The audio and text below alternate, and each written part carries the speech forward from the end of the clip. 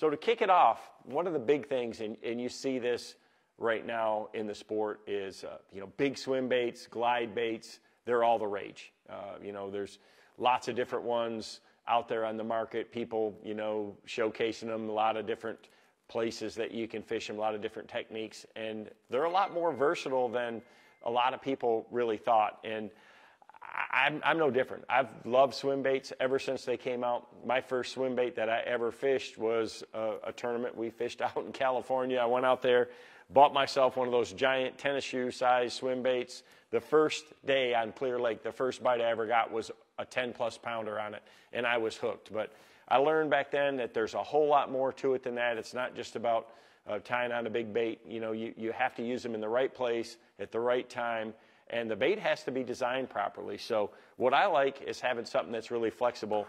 And one of my favorite bigger swim baits is this 575 Rage Swimmer right here. So you can use other ones, other sizes. This technique that I'm going to show you, this rigging technique, is something that's going to really work for both. So what I've got is an inline system to rig this and make it like some of those high-priced swim baits that have a treble hook to them.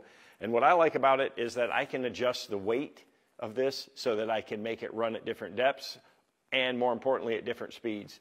A Rage Swimmer is really, truly balanced, and it has, it just has that real slow wag to it with that ribbed body and that fat body that really make it special. So what I've done is actually just threaded this on and have a treble hook on it. But there's a couple of key things that really make it different. So I've got a rivet that holds it in place. It's kind of like a little stopper here on this end. Then I also have one on the nose. Adding the one to the nose is not absolutely 100% necessary, but it does help. And then the other thing is to keep this balance, to always want to have it riding correctly in the water.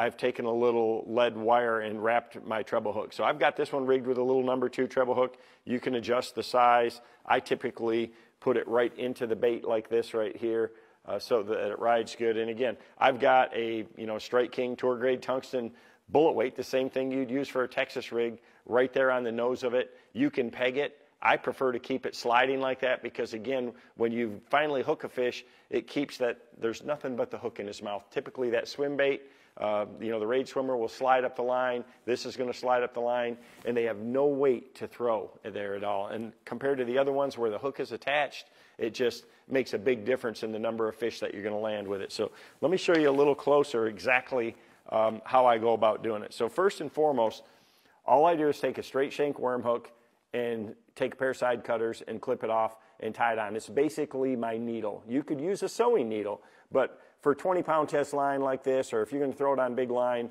I just like to take a hook and cut it off. It just needs to be straight shank style hook. And then I'm just going to grab my Rage Swimmer. This is one of my favorites right here, this Carolina Chrome. It has all of that sparkle and flash in it, and it's just so mesmerizing when it's coming through the water that they just really bite it, especially if you got this thing riding up high in the water column on a bright sunny day. It just gives off so much flash that it really, really makes a big difference. So first and foremost, on your line before you tie this on, you have to put your bullet weight on there first, and you have to put one of those, rivets. And those rivets you can just basically get at any, really at any store. So I'm going to put this first rivet again on. So I'm going to put it on there first. Well, I got to put the bullet weight on first. I'm ahead of myself here. Put the bullet weight on, and then put a rivet basically pointing backwards on your line, and this goes to your rod, like this right here. And so that's basically going to be sliding up and down your line, and then you tie this threaded needle hook on right here.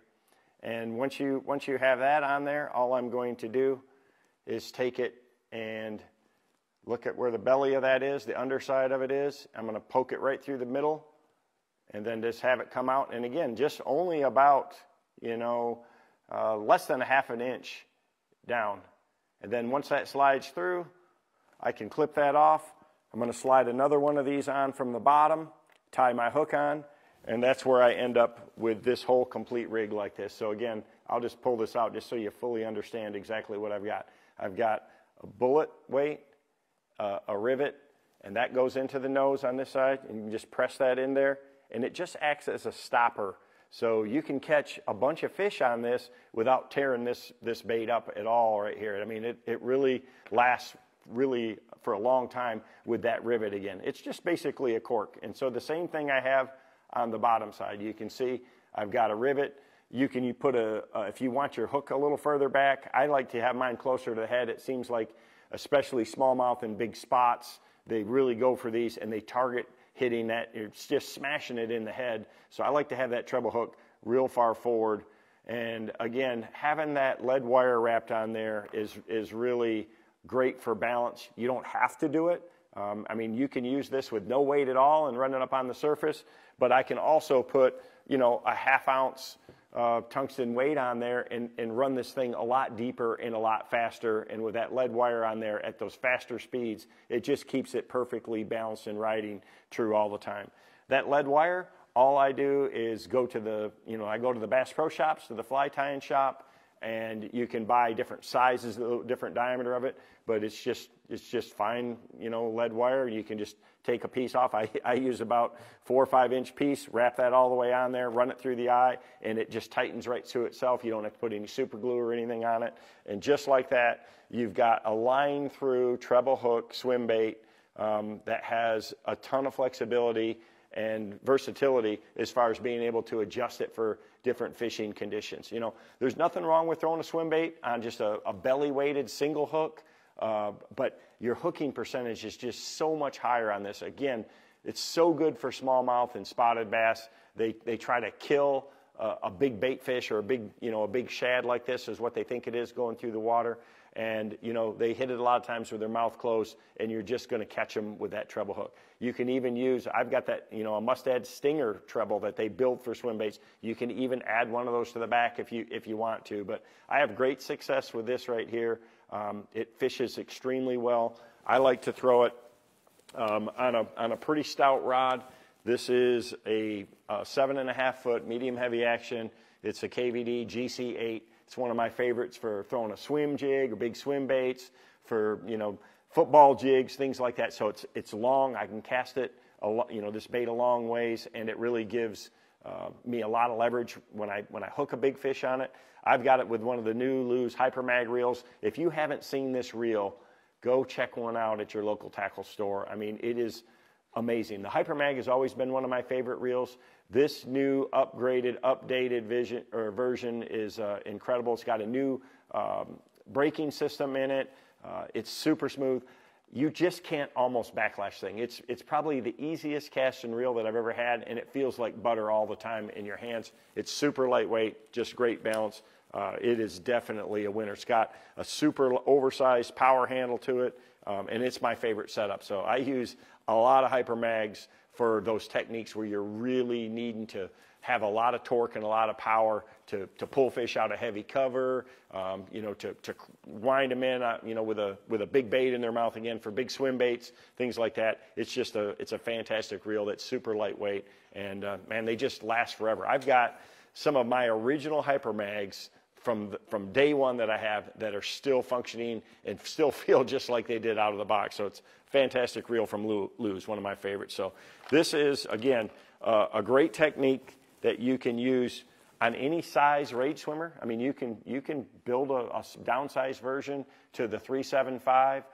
If I go to some of those smaller ones, I typically use a lot less weight to it, and I'll use it on a spinning rod. I do the exact same thing. If I want a 325 rage swimmer with a treble hook on it, I can rig that up. I can put it on a spinning rod with 8-pound braid, cast it a mile, and again, for creek fishing and things like that, it's just awesome. So the guy who taught me this in the very beginning showed me that just for that, and that was Ott Defoe. So Ott grew up fishing in Tennessee on a lot of those rivers. He runs a jet boat up there. He's fishing these clear rivers that are real low.